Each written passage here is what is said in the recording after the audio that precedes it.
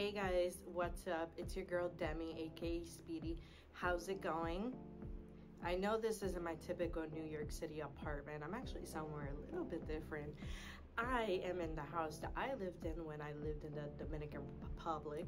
And you know, I came for a little bit of business and also some leisure.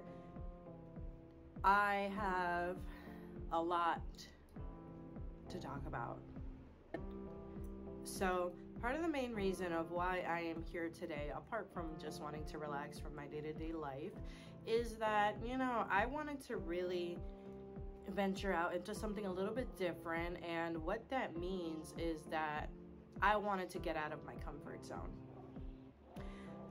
I am actually here on a business trip. Yay. I'm on a business trip and it's for my mom's business. She is a designer from the Dominican Republic, and we have always, sorry for the barking. My mom is a designer from the Dominican Republic. She has been in the business for over 40 years. She's one of the first people that Tory Burch actually helped in the Tory Burch Foundation. And what's really exciting about this is that we are launching an Etsy shop. Yay!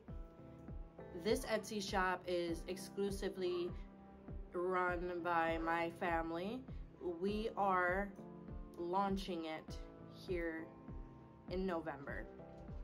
And you know, I always kind of like talked about how I wanted my mom to really take advantage of her experience and run her business the way she feels like she should run it, and just give her a good support system. To be honest, I am the creative director of her business, and you know, I'm just helping her out with like the vision and things like that, and really making things come to life.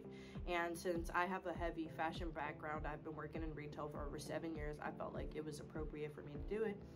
And yeah, so it's something really exciting. We have a lot of custom pieces, tailored couture items that will definitely catch the eye of anybody, to be honest.